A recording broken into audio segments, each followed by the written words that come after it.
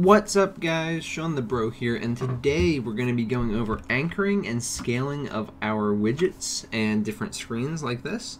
And the reason we're going over this is because essentially I've gotten to a point in the fighting game tutorial where I can start using this, and I should have started using it before, but for me functionality comes first when you're trying to learn, so you don't want to necessarily be focusing on how neat something looks the first time you go through and then fall behind because you're worrying about that too much.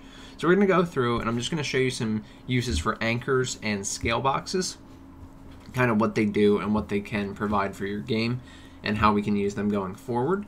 Now, you don't need to know anything about my fighter template tutorial series to watch this episode and have it make sense. I'm just going to be doing it in there so I can get some work done in that and also show you kind of how it can look and how it can change your game. However, if you would like to check out the series, I'll leave a link in the iCard in the top right corner right here to bring you to the first episode of that series. We're up to episode 50 now, believe it or not. So for almost a year, we did one every Sunday. Almost a year we've been working on that. But okay, anyway guys, let's take a look at our press any key screen. So we're sitting here and nothing's going on, right? But if the user was to say, and it's a little bit tough because I just got to grab the edge of the screen, move this. Now, you can see the text up top, the Unreal Engine 4 fighting game template is trying to stay in the middle. Trying to stay where it's anchored, actually. But the press any key screen, or any key text, is actually just kind of sitting there. It's not moving. So that text is not anchored, and the text up top is anchored. So essentially what's going on here is this is trying to stay in its position that I gave it, this top text, and this text down at the bottom is trying to stay in its absolute position where I placed it on the widget. So obviously those are two very different things.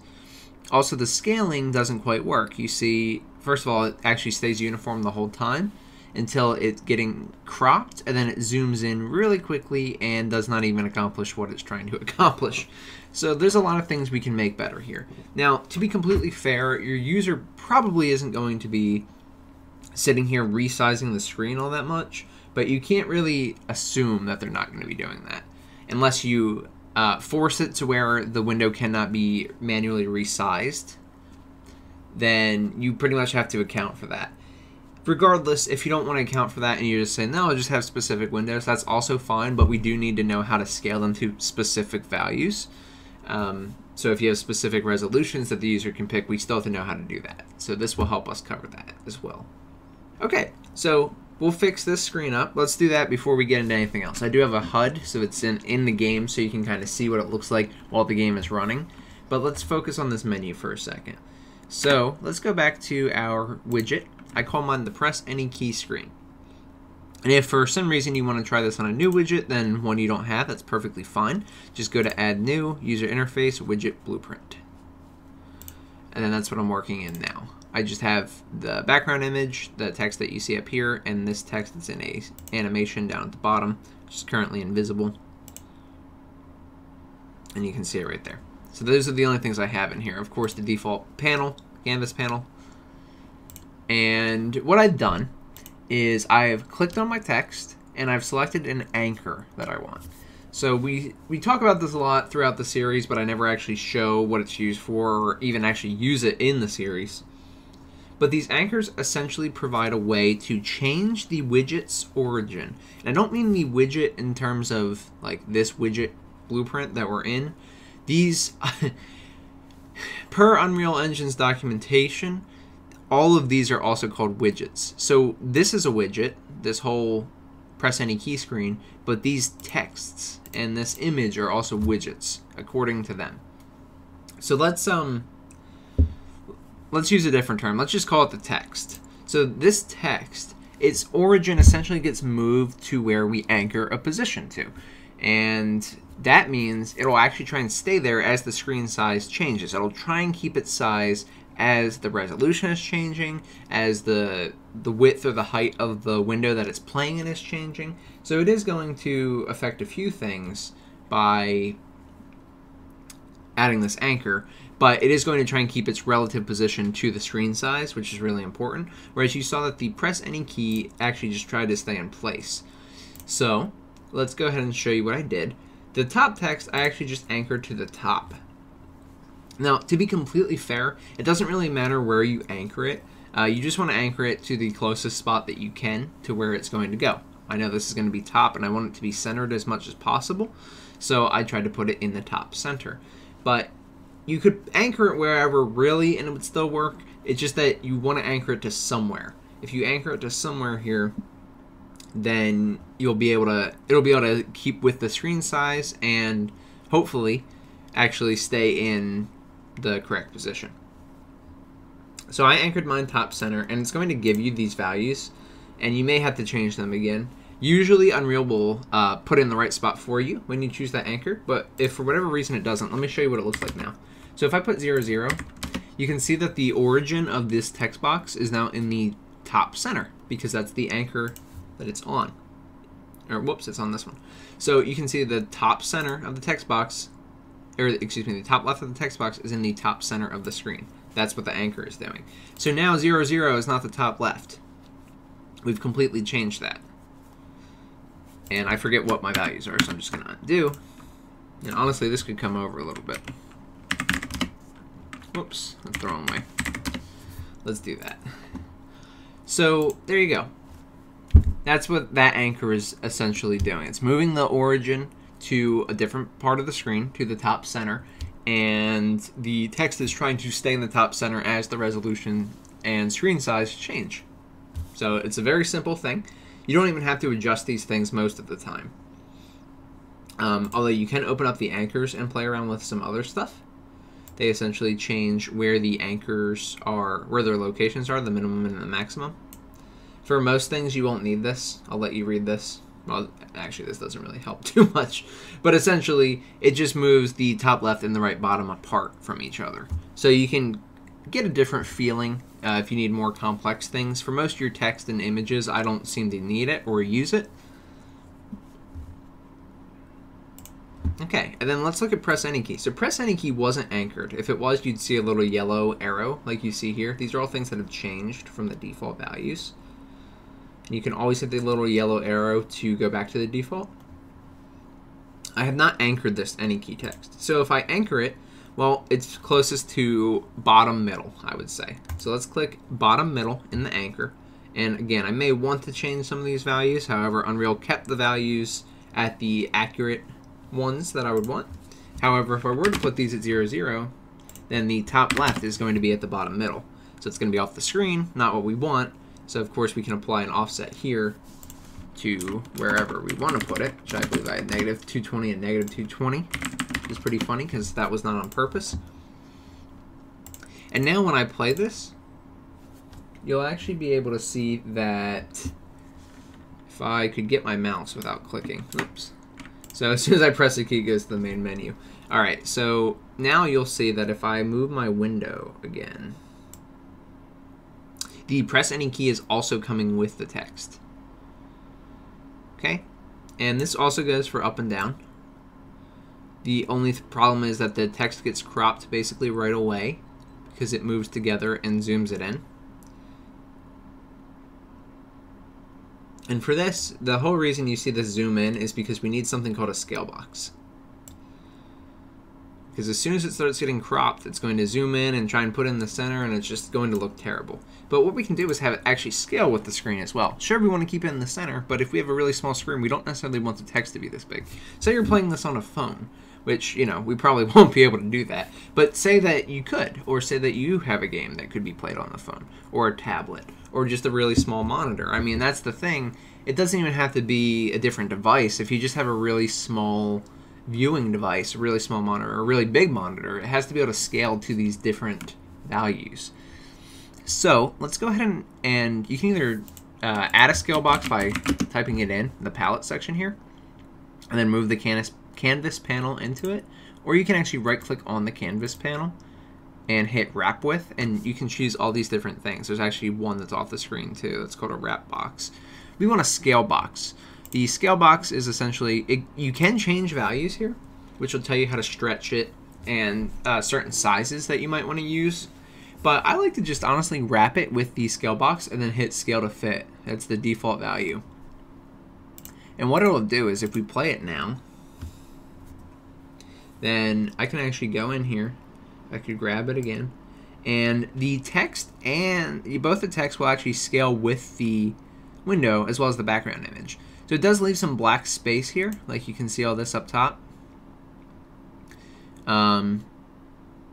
Since we're viewing it in the standard Unreal window and the aspect ratio is off, but you can see that it does keep its size as the window changes, which is really useful. So there you go. You can have a nice resizing widget. Now, it does give you this little bit of issue where you have this kind of, you can see the background as you're making it bigger. The ways that I usually see to fix that are to just make this a little bit bigger than the scale box. Like have something outside of the scale box that's a little bit larger to kind of fill in the gaps.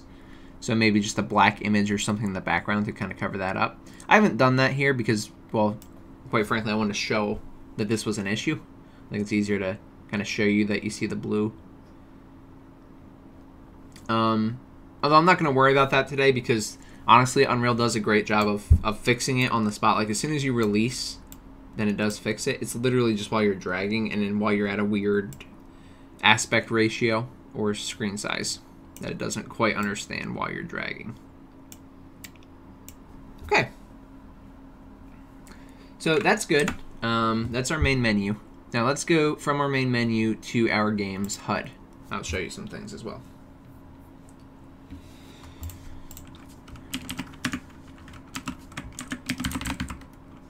Okay, so I'm going to use my mouse here because I actually find it easier for these buttons, even though I have the key pressed. So here's our fight. And we have our character HUD. Now, if you're a longtime viewer of the fighting game series, you'll see that there's been some things added, such as the round timer, the images, and the names. That's coming out very soon. It's actually coming out 2 days after this episode. So if you haven't already seen it, I'll leave a link in the iCard right here if you want to check that out when that becomes available.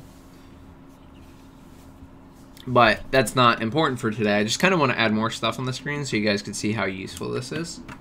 So I actually want to do that one first, which I don't normally do. But okay, so you can see I have all these things on the screen. And I can live my best life, attack this guy. Everything's working well, all right? Let's resize the screen. Now, if we go bigger, I don't have this in a scale box, all right? So just like last time. You see, if I go bigger, it leaves these black lines on the side. That's actually normal because of the fact that we don't have any scaling being done in the actual world. So it's just kind of moving the view that the camera sees to the center. However, you can see that my HUD is being spaced farther apart to fit in their spots. They are anchored, so that makes sense.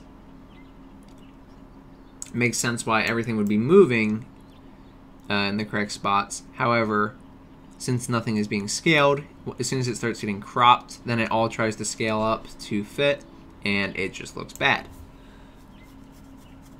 So if we were to unanchor, allow me to go to my, if I could go to the right thing, allow me to go to my HUD. Let's say I were to unanchor this, just again, just to show you. And I'm going to do a quick little speed run hack here to skip my main menu and go straight to my character select. Okay. So I've unanchored my player 2 character image. And now if I go to resize the screen, you can see that it just instantly gets cropped basically because he doesn't have any sort of anchoring, so he's trying to stay in his absolute position in the world, which is no longer available. No longer on a screen of this size. So this is why anchors are really important. I'm going to put them in the top right just because that's the most logical in my opinion. But as long as you anchor him, he'll be good to go. Now, there is one problem. So we're going to put this in a scale box, and it'll work. But the issue is it's going to change the size of our screen. Because we have some things here that it doesn't quite like. Allow me to show you. So we got our canvas panel. I can go ahead and wrap with scale box. And it kind of pushes things off a bit. So it's not necessarily their values that are in the wrong spot. Like, I can try and get this, whoops.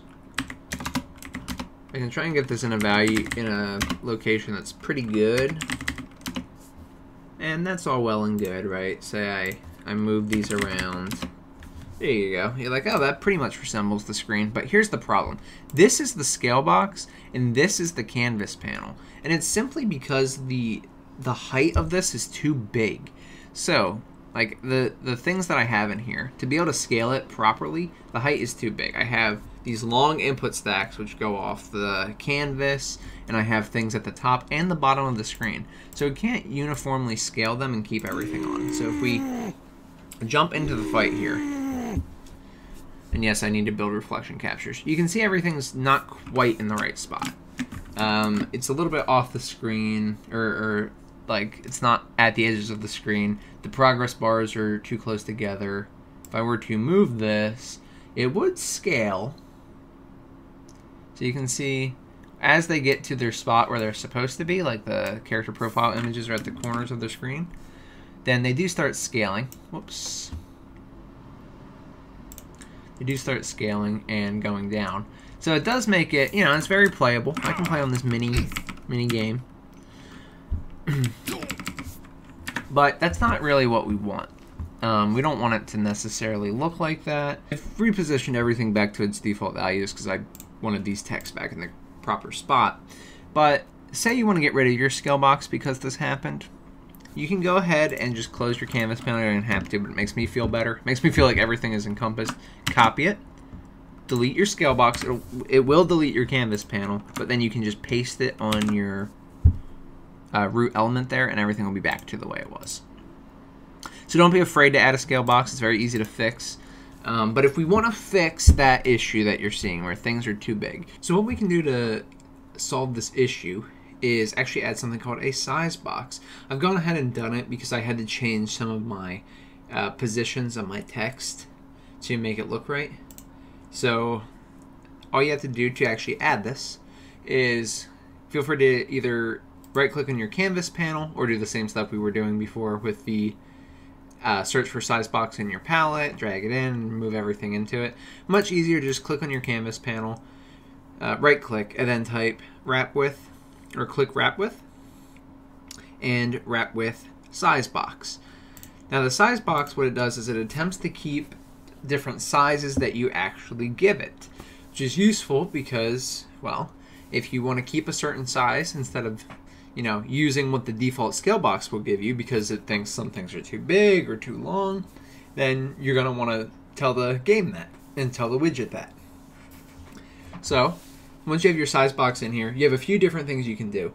You have in your child layout section, you can do width and height override, which essentially just set the desired width and height, and as long as that can be met, it will automatically do it. And then you can also set minimums and maximums so it won't go below these values. I'm just going to set the minimum. To be honest, I'm not sure if it's more efficient or anything to do it one way or the other, but to me it makes more sense to do the min desired width and min desired height because I don't care about a maximum per se, at least not yet. I just want to make sure that everything can fit onto the screen. You probably would want to do a maximum just in case it gets too big and the health bars get too far spread apart or something. But to be honest, I don't think it's that important. I don't think it would really break the game. It might look a little weird and that's why you'd put a maximum. But usually the one I'm worried about is the minimum. So go ahead and put your size box in. Go ahead and put your desired sizes in. If you're not sure but you want to use the whole size of the canvas, it's always in your bottom left here. You can see this is a 16:9 aspect ratio. It's 1600 by 900 units here. So you go 1600 by 900 in the width and height. Then it'll become this size. So just to show you, this is what it looked like before. And then when I add the min desired width and height, then it becomes like this. So then when we go to play that, I just again skip this. Okay, so now you can see everything's in the right spot, but when I go to resize it, everything comes with it. Nothing's off the screen, the text is in the right spot. I can resize it up and down because I have both the desired height and width. and the scale box will scale it, and the size box will say, hey, no, we need to keep this size. So I could play on this tiny little player if I wanted. So there you go, guys. That's how you can basically completely alter how your game is played on different devices and different sizes with different aspect ratios. But if you have any specific questions, or if you're trying to use this and you want me to tell you how to make it fit, I can help you with that. I can go over specific examples and what I would do. So feel free to reach out to me. You can, the easiest way to reach out to me, and I'll respond the quickest probably, is on Discord. So there's a Discord link in the description. I can't add it to the iCard because YouTube does not like that. But feel free to send me a message on there or join the community and post in the Game Dev Chat channel, and I'll be happy to get you set up. But anyway, guys, thank you so much for watching this episode. This is how you can do anchoring and scaling of your screens in the fighting game tutorial or in any project you have. And if this helped you with what you were looking for, please subscribe. It does more for the channel than literally anything else, and I really appreciate it. Also, if you're interested, feel free to check over the YouTube membership and Patreon benefits from supporting the channel. So I just want to give a big shout out and thank you to the current YouTube membership supporters and the Patreon supporters. Really appreciate it, guys. Thank you very, very much for supporting the channel, and thank you very much for continuing to help me and believe in me and my videos. If you want to join, again, details are right here in the description and also in this link. Lastly, guys, if you want to come support us on Twitch, twitch.tv/Shawnthebro27. We play Demon's Souls. You know, we play Dark Souls games on Wednesday, but it feels like just Demon's Souls after the last few weeks. It's been one heck of a ride, I will tell you that. And I'm actually going to be starting a new series on Friday with my friend Dave. We're actually going to be starting the Dark Pictures anthology, I believe it's called. Feel free to come check us out. If you're watching this video a little bit after it was put out, then we probably already streamed it. However, feel free to still go check it out. And that's it. That's just for fun, but that's the video, guys. So thank you so much for watching. I hope it helped you. Anyway, guys, I'm going to get out of your hair now. So thank you so much again for watching. I'm Shawnthebro, and I'll see you in the next one. Goodbye, my friends.